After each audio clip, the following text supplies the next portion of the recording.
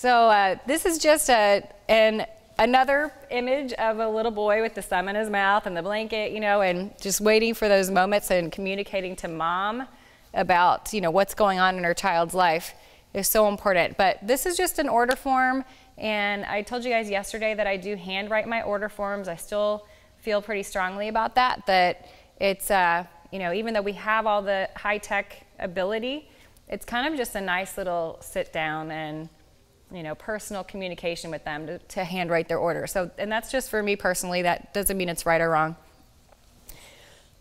When you're thinking about your sale, there's only a few ways that you can make more money in your business. You can lower the cost of sales for your product, which most of our cost of sales are fairly fixed, so that's a tough one. You can sell more often to every client, so you can find ways to get them in your business more often so that you can sell to them more often, or you can sell more to each client that comes in, raising your averages, raising your prices. So those two things kind of tie together, but you know, we've got to always come up with ways to grow our profit margin, and there aren't a lot of ways to do that. You know, we can add a new product line and raise our prices. We can do a few other things, but that's one of the things with adding this event system for us. When we knew that when we booked this, it's going to be a $10,000 day, it's something that, you know, you book this once a month or however often you want to do it, and putting the system in place, it's almost this guaranteed revenue. And I'm going to show you, like I told you yesterday, I'm going to show you kind of the evolution of pricing and how it happened. So you'll be able to see how it started in the beginning, and it worked in the beginning. We had great averages. And so if that looks like something that's of more interest to you than going all out like I do, you know, that's okay too. You can do this however it's going to work for you. Show to sell. We all hear that all the time, but I work with photographers that will tell me, you know, such and such, or these people are always calling and asking for this, or I hate to do this and I keep getting requests for it. And then I go to their website and they're showing that stuff. And so if you don't want to do it, don't show it. If you want to do it, show it. And same thing for me. There's nothing that's hanging in my studio now that's not a grouping. It's going to be, they're shown just like this. They're shown in groupings so that, you know, used to back in the day, the big thing was to sell the wall portrait. And that was, you know, everybody's goal. When you went to hear speakers speak, it was sell the wall portrait. And it was a goal of mine for a really long time. I wanted to sell that 30 by 40. You have to have the 40 by 60 on your menu to be able to sell the 30 by 40. And so we all did that. And that was the thing. Well, now I would much rather sell a grouping of images than one large piece. And not that the large pieces don't ever get sold, they do. But when we can do a grouping, it's a lot easier to talk to the mom about, you know, as your family does grow and change, you'll be able to move these pieces and set them single, you know, show them separately, or you can add to the gallery. So it's a way to, you know, really kind of come across and get rid of those objections a lot of times. So, so show what you want to sell. Plan and prepare, and we've been talking about that for 2 days now. But that is key. That is key to your final sale, is to really plan and work with the client and prepare them for the sale. We're going to do that through the first phone call, through the consultation call, through the session, through the design appointment call if you're doing a order after your session, not at the session, and then at the order appointment. So how that looks is right from the first phone call, I told you guys that we start asking them right away on the first phone call, you know, where are you going to hang your portraits? And that's something that no matter what kind of session we do for the events, it's going to come from the host mom. She's going to be calling her friends, talking about the events, and asking them, you know, where are you going to hang your portraits? This is what Lori specializes in. So we're going to coach them to walk through that. If a client is calling the studio for the first time, same thing. You know, she's going to call and say, can you tell me how much your prices are? Can you tell me how much your packages are? How much is your 8 by 10? That's typically the phone call that's going to come, unless they've come as a result of a referral or a display. So when that phone call comes, we're going to communicate back to them. We're going to send you all of our prices, send you over our product menu. How did you hear about us? We're going to start the conversation. And then after that conversation gets started, we're going to talk about what we specialize in. And that's going to usually come when a mom is going to answer the question when we ask them. We're going to ask, have you thought about where you're going to hang your portraits? And she's going to say, oh, you know, I really was thinking about an 8x10 or, you know, a 5x7.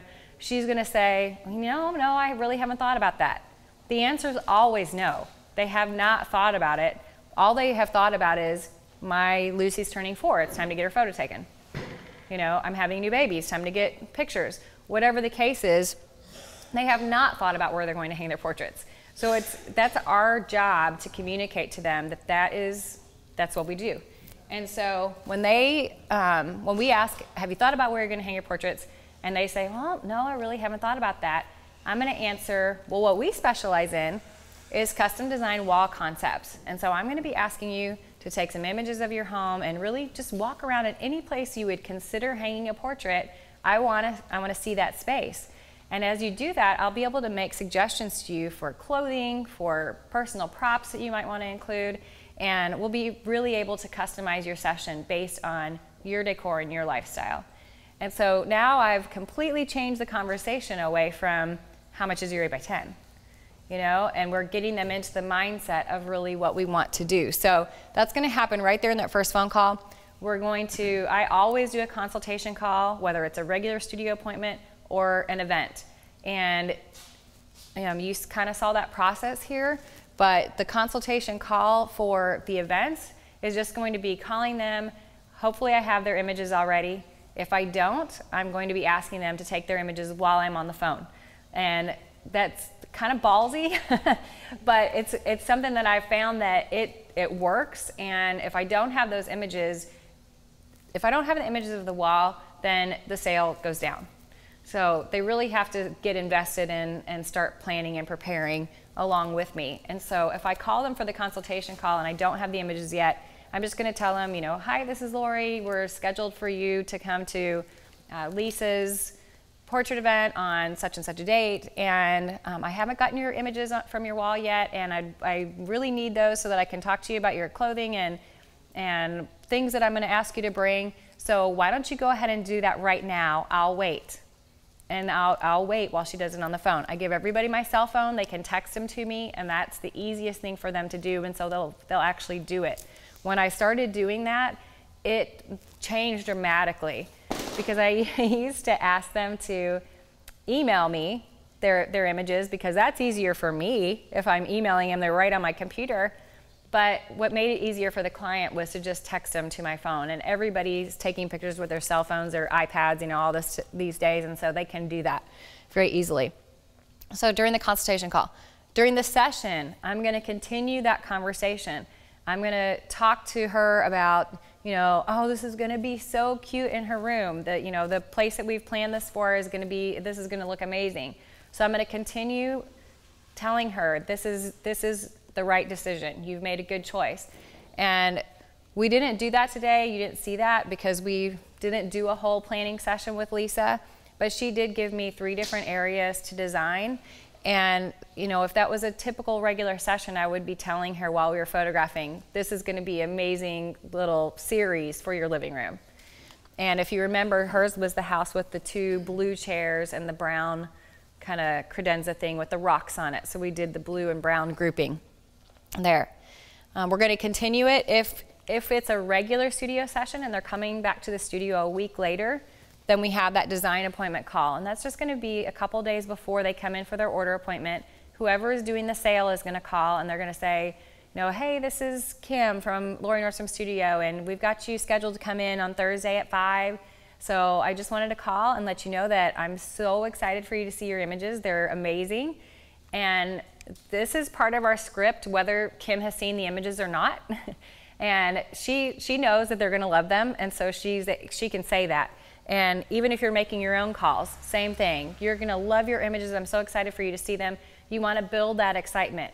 You want to build that with words and not with those sneak peeks.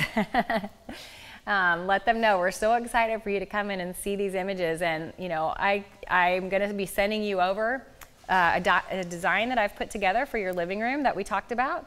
And take a look at that. Let me know what you think. If we need to change any colors up, we can do that. And so we're going to get them those images of the blank frames, the frames with nothing in them, hanging on their walls. So they're already pre-planning and pre-buying before they ever come and sit down on my couch. So that's the only thing that doesn't happen in an event, because we're doing the session or the sale immediately following the session. But everything else happens in the exact same way as we do it in the studio. And then again, during the order appointment, you're going to continue to make sure that they know that they're making great decisions. You can't wait to see this all done and on their wall. So it's solidifying the process the whole entire way.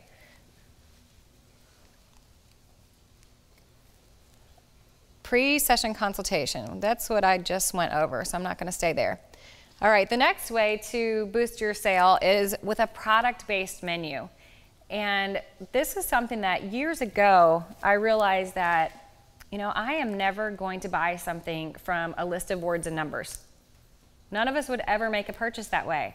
When we purchase online, we're clicking on images, we're seeing them 3D, sometimes we can even watch a little video of them, or we're buying in a catalog, or we're going and having a touchy-feely experience and actually being able to try things out or try things on.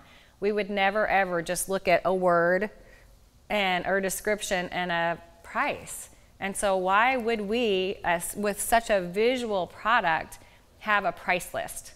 It doesn't make any sense. And so in about 2001, I came up with a menu, and at the time it was one of the old 8-up folios. Do you guys remember those? None of you were even shooting then, I don't think, but maybe you had it for high school pictures or something. But they were the 8-up folders that folded out, and you had 8 pictures that slid into different mats. Well, I ripped all the mats off of this thing and printed a menu so that when clients came into the studio, I would open up this menu and we'd had pictures of product. And that was my first product menu. But from that time, I changed the language in the studio so that when someone asked to see our prices, we said, absolutely, we'd be happy to show you our product menu. And so taking the focus off the price and putting it on the product makes a huge difference to the way people perceive the products that you're offering. And so that's, you know, even today with the children's, the portrait event menu, it's very product oriented. So when we're showing images, we're showing product. They're not just seeing a list of words and numbers. We've got canvas groupings. They're seeing the way the canvas grouping is going to look. They're seeing framed groupings, the way they're going to look in the home. So we're, you know, pre-selling these things based on product and not on price. So that's one way, even right away, to raise your prices, and something that makes it so different when you're presenting your pricing in a different way that your clients can't compare when you raise your prices. And so that's the first thing that I would suggest. If you know it's time to raise your prices, change the way you present the prices. And then when your client, if it's someone that you've worked with before, if they're calling and they say, you know, hi, I want to schedule a session with you again, the typical response for us is to go, oh, I want to raise my prices. She's going to be so mad. You know, how do I do this? Do I tell her now? Do I tell her later? You know, instead, book the session just like you normally would, and then let her know, you know, hey, I've got some great new products you're going to be so excited about. I'm going to email you over a PDF of our product menu. Just take a look at it all and let me know if you have any questions. That way you've presented her the pricing in a very positive way. You've made it completely different so she can't compare. And 9 out of 10 of those people are never even they're not gonna blink. The one that does, make a plan, make a plan. And we talked about that the first day, where my plan when I did this, when I decided I gotta change my life, I gotta change what I'm doing, I gotta raise my prices or I can't do this, I planned for a friends and family day twice a year. I did one in the spring and one in the fall. So I planned like a March date and an October date so that in my mind, when somebody called and they freaked out about my new prices, I could say, you know what, I understand, I totally understand, I get it. We do have 2 friends and family days on the calendar I'd be happy to plug you into. We've got March 17th and October 7th, which would be better. And typically those people are not gonna take you up on it. They're gonna say, never mind, no thank you, or they're gonna deal with the new prices one way or the other. And it's okay. You know, if you have a $1,000 average and you're photographing 100 families with a $1,000 average, if you all of a sudden can take your averages to $1,500, You can photograph 75 people and still make the same amount of money. You can afford to lose 25% of the people. So, you know, don't get too worked up over, I'm gonna lose people, I'm gonna lose people. The people that you're gonna lose should be lost. So, you know, and that is part of the deal. But if you put that plan in place, and what happened for me, and I've seen this happen many times for photographers, I have worked with people that have had to set up a friends and family day once a month because they were shooting so much, because they were so cheap. And so to transition, they set up a friends and family day one Saturday a month where people could come. They kind of had the old prices, but they were shooting almost like a portrait event. They were doing many sessions in a day, and so it was working out average-wise. But for me, it was that twice a year, and for most people, what happens is we need to have that yes answer in our minds, but really it just doesn't happen. You present them with something different, they can't compare it, you're excited about new product, and if you don't even add one product to your product line, but you present it in a different way and you're excited about it, that's how they're gonna perceive it. This is new, this is exciting, we've got new stuff to look at. And they're gonna have new images of product. So again, just present something new and different. So a product-based menu can really change the perception of what you have to offer. Did you have a question, Kristen? Do you include session fees in the product menu, or is it just product? I don't have session fees in there, and session fees are something that I don't mind telling people just right away when they call. Do you have a standard, like just I do. $185 is our session fee. I add a minimum of $100 if I go on location. It's typically $100 if it's in the area, but I say starting at. And then our seniors are different. Our senior sessions start at $185 and they go up from there with the time that's included. Okay. You're gonna go over like what you add on, right? Are you gonna go over those specifically? I'm just very curious about like, you know, just how you're basically building on to those prices. To the session fee? Yeah. In the session fee, nothing is included. It's just time. Only in that $2,500 senior session do I have product included. And everything else, it's a session fee only. So it's session fee, and then you just add whatever they want to add. Yep. And you have them all Everything at a price. else is a la carte, basically, except for the packages that I'll be showing you for the events. Okay. Yep. All right. Making suggestions. I've been drilling this in for 3 days.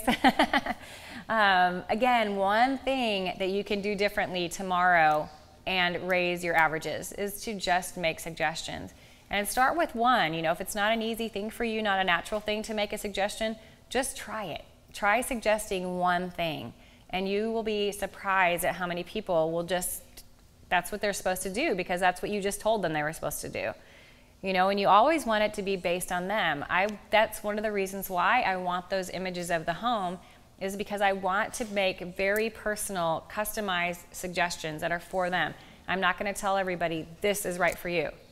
You know, that doesn't work for every person. It's all going to be customized based on their decor, lifestyle, who they are, their personalities, all those good things. And then adding a bonus schedule is something that raised our averages, is another thing that it raised our averages overnight. And I was at a point in time when we started the bonus schedule, I was at a point in time where I didn't really feel like I could raise my prices again. I was the most expensive person in the area, and my prices are not overly expensive when you look at industry-wide at top producing studios. However, in my area, in the Midwest, where I am, I'm expensive. And so I wasn't at that place where I could, you know, raise the prices, I didn't feel like. However, I knew that I needed to make more money on every session. I had to. And so we came up with a bonus schedule, and it was one of the things I sat down with my team at the time and I said, you know, what do you think, where are people at the end of the sales appointment? At the time, we were giving a gift with purchase. So you spend $1,000, you get this. You spend $1,500, you get that. You spend $2,000, you get this. And one of the girls said to me, you know, we plan with our clients so well before they get there that they're not really getting to the end and going, oh, if I just spend another $100, I can get this free gift. That's just not the mindset of the people that we're working with. And so we started talking about it, and we came up with the bonus schedule. And what the bonus schedule is for every, you know, level of spending that you get to, you're gonna get to add product at a discount. And the more you spend, the more discount you get. And I'll show you a bonus schedule in a little bit. The other thing that we did with it was we added 4x6s.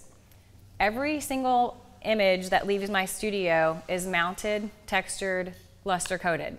Every single image. It doesn't matter if it's a 4x5 for a desktop frame or a 30x40. And because of that, I was saying no to 4x6s a lot. When the mom would ask me, you know, can I just get 4x6s for my scrapbook? Well, we just do custom prints. Well, that's not my mojo. I want to say yes to everything, but it does have to be right for my business. So I, with the bonus schedule, was able to add on 4x6s and have that yes answer for mom. Absolutely, let me show you how you can get them. And so with the bonus schedule, once they spend a certain amount of money, they can then add a 4x6 of any image that's ordered, which means the work has already been done on it. I'm happy to push go again and send it to ACI. And so any image that's ordered, you can order a 4x6 and they start at just $20, which is super cheap for me. They're unmounted. We do call them proofs because it's different than our custom prints in the studio. This is how normally our prints look. They're mounted on mat board, they're textured, they're luster coated. We showed the images from the image box yesterday, and I know a lot of people were talking about that. And same thing. Oh, I forgot about these. I'll have to show those in a little bit. But the prints that are in here, you know, they feel good. They feel like you've made an investment. It's not a box of proofs. So they're mounted, they're textured, they're luster coated, they're protected, and they feel very nice. So adding 4x6s was something that it was a very deliberate choice for me. I wanted to be able to say yes to the client, but I didn't want to just have unmounted 4x6s on my menu. And so now, once they spend a certain amount of money, they can order any image they ordered, starting at $20, and it goes all the way to, once they spend $2,500, they're gonna get a free 4x6 of every image that they've ordered. And so, and again, you know, it's 68 cents or whatever it is, you know, from the lab, and just push and go again. The work has already been done. So little things that you can add on that have a great value to the client, but don't cost you a lot, are a great way to add on to the sale. Are those 4x6s, they're not mounted, but they are lustered and textured, or just luster paper? They literally are printed like proofs. So they're just prints. I want them to be different. And I know, and you know, that if we don't provide people with things, they're going to photograph them, they're going to scan them. I'm over that. So I'm not worried about that. I'm giving them all their digital files that are web-sized. So I'm not worried about them scanning. And you know, back in the day, that was the argument. Well, we need to texture our 4x6s because they're going to scan them. They're going to do it anyway. But you do use a professional luster, the professional luster paper when you're ordering. Correct. You use the professional luster. Just don't bother texturing. Don't bother mounting. Right. Yep. Brilliant. Thank you. So starting at $20, and what happened when we did that, I started it because we had so many, especially seniors, who wanted those 4x6s for scrapbooks and bulletin boards and boyfriends and, you know, and all these things, and wanted something more than a wallet to be able to give them. And I was saying no to money. And as soon as we did that, now you're at this level, you can get your 4x6s for 20 bucks, or you can get them for 16, or you can get them for 12. We've got 4 levels, or you get them free. And we'd get to these levels, and they were adding on $20, $20, $20, just because, you know, oh, I want this one for this person, this, and anything they've ordered, any pose they've ordered, they can have them. And, you know, so I was adding on overnight $200, $300 onto a sale just in 4x6s, which was crazy to me. I was giving that up before. So now we've got a bonus schedule on every single product line that we do. And the bonus schedule is for, we've got a select product list of things that I don't want to put in my regular menu. And they are things like the CD slideshow, they're the accordion albums, even small tabletop frames are on there. And you'll see the list in a minute, but we've got a list of items that they can get at the end of the sale at a discount once they've spent a certain amount of money. So does that make sense to everybody? So you charge $20 for one 4x6 luster coated? Wow. Only once they've spent $1,000. Right. Yeah. Right. And at that point even it's $20. Just My 4x6s are $3.99. So clearly How much is it? $3.99 for Okay, I'm gonna hit you over the head. Yeah, please do, because And we'll get to this, but you are not charging now for sure. You're not allowed to leave the building charging $3.99 for a 4x6. I'm gonna change it on break. No lie. Good. I will. Well, and you know, and we'll get to this, like I said, but it's normal mentality to say, well, I paid this much for the lab. If I double it or if I triple it, I'm making money. You're not making money. Yeah. Your kids will not eat at those prices. Hope your husband has a great job. He does. God bless him. But Addie, can I just say something about that? Yeah. Because we were talking about that yesterday, and I said, because we keep thinking about the end product, the clients think about the end product, because they think, oh, $3.99, yeah, I can go get Walmart and get 96 cents for a 4x6. And I was saying, well, like, my bookkeeper and my accountant don't just charge me, oh, here's your piece of paper for your end of year thing. I'm paying her for all that time she put in and all that stuff, and the knowledge, and the accountant charges more than the bookkeeper because they've had more schooling and all the different things. So I've got to get that in my mind and in my client's mind, that they are not buying a 4x6 piece of paper. They are buying all of the hours, all of the education, all of that stuff to get to that product. and I will tell you, not on the bonus schedule, a 4x6 is $88. and that is mounted, textured, luster coated, you know, like everything else. It's a custom print. And nobody buys those. But that's what gets it that value at the end. Any image that you've ordered, you can now have it in a 4x6 for just $20. You know, but up to 5x7 is $88. I'm getting the vapors. I feel much better than mine is 6. Bernie, you're a rock star. Okay, we're gonna have a little pricing powwow over lunch, people. All right, so anybody excited about starting a bonus schedule? Yes. Very. Miley, you're like sitting there looking at me like. I'm just like, okay. Yeah, Pato Hico. Let's do Pato it. Hico. Yes, Pato Hico. How about the internet has questions? Do we have any questions to answer right now? Oh, thanks, Kristen. Well, we do have about 8 minutes before break, so what do you want to do? Is this I a would good? love to answer a couple questions. That's Okay, great. fantastic. Thank you. So a question from, let's see, a question from D Photo, again to clarify. So you have no print minimum? I do not have a print minimum, and that's a really good question, and I get that asked every single time. And that's another thing that's a personal thing for me. In my mind, if someone gave me a minimum, that would give me something to get to. And I don't ever want to put that ceiling in someone's mind. If you're having trouble with people getting to a certain level and you feel like I need to have a minimum, do something that's like a session fee with product credit. So if I was going to charge $185 and I wanted to have a $500 minimum, then I would say your session fee is $500, you've got $300 in product credit with that. So it's a credit going to something bigger instead of a minimum that I've got to get to. You have to spend at least this much, makes me feel like that's a number I got to reach. Is that the same thing as, like I say, okay, my session fee is $200 and packages start at $300 is what I say. Now Yeah, is that that's okay. the same kind of, is that okay? That works the other way instead of, is that a product minimum though? That's I don't a- know. I'm not using the word minimum, right? Well, Just say packages start at $300. If do they have to buy at least a package? Well, I think I'm just assuming that by the time, the way I'm wording it, okay, we have your session fee is $200 and your packages start at They $300. start at- I'm assuming they're not going to come and work that hard and then they know in their minds, okay, I'm spending a minimum of $500.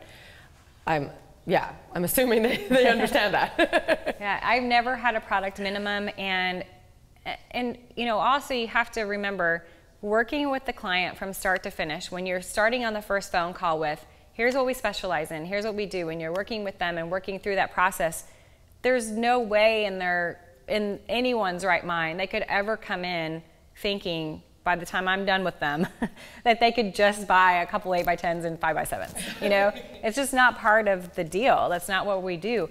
And so,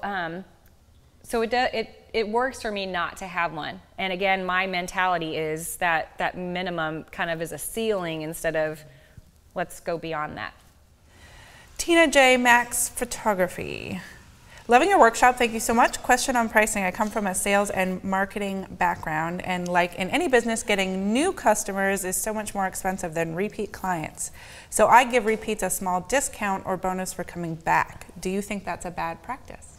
I don't think that's a bad practice, as long as you're raising prices, you're still raising prices with those people, even if they get a discount. Another thing that I've seen people do, and I haven't incorporated this, although we do it a little bit with the birthday club, but give people a lifetime membership so that they don't even pay a session fee. And that's a great way to reward your past clients, is to say, once you buy into this, you've got sessions for life. And it's a really great way to reward well-spending clients. You know, you want to make sure they keep coming back to you, so you're a VIP. Okay, Saddles and Tack would like to know, at what point is the price list sent to a client? It says, for example, if a client calls out of the blue, no referrals, do you talk price on the package philosophy on that first call and then immediately send out the price list? We always send it after the first phone call, but that's after I've built a relationship and started that communication process on this is what we do. You always want to build value before sending the price. So I want to answer them with a yes when they call and say, you know, hi, I was wondering if I could get your pricing, your price list. Absolutely, we'd be happy to send you our product menu is my answer. And then I want to find out, how'd you hear about us? Who are we going to be photographing?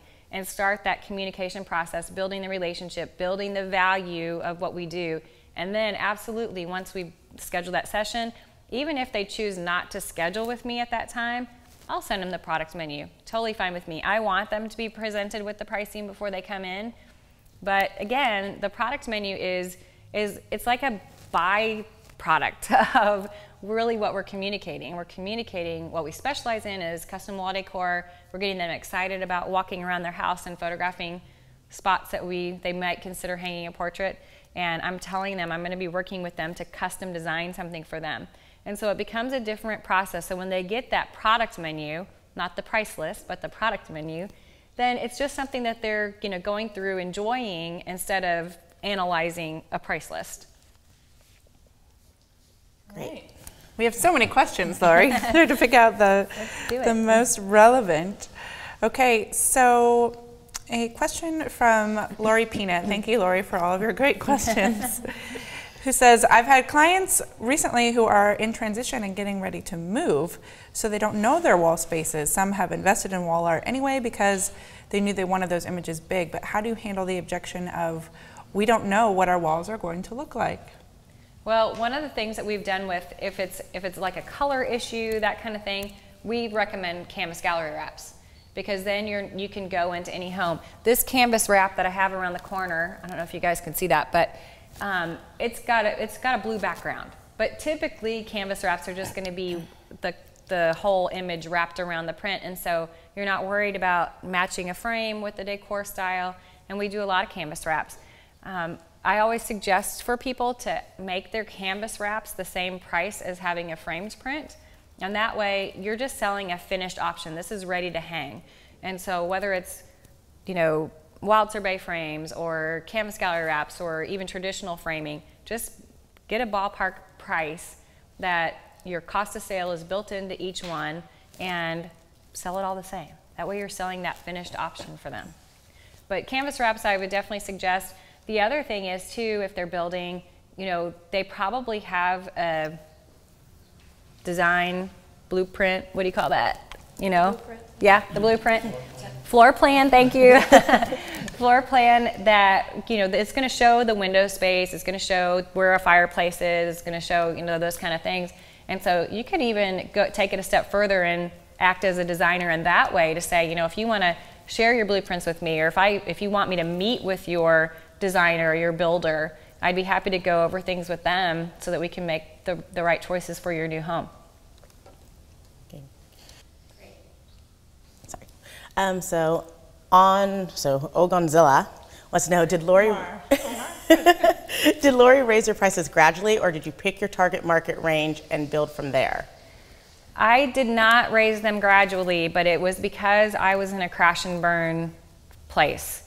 And I did raise my prices overnight, and it was one of those things, it's not necessarily what I recommend, but it was one of those things that it was for me, I don't care if anybody ever comes again because I don't like anybody.